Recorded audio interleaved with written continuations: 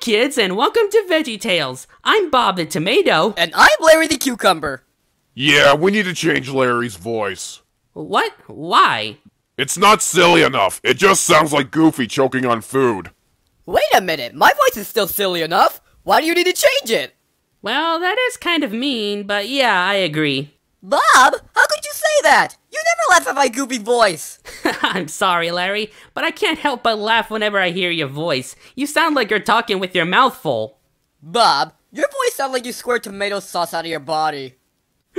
Why, you big? Ah! Larry, I'm gonna get you for this! I'm sorry! I take it back! I'm sorry! Ah! Why do I even bother?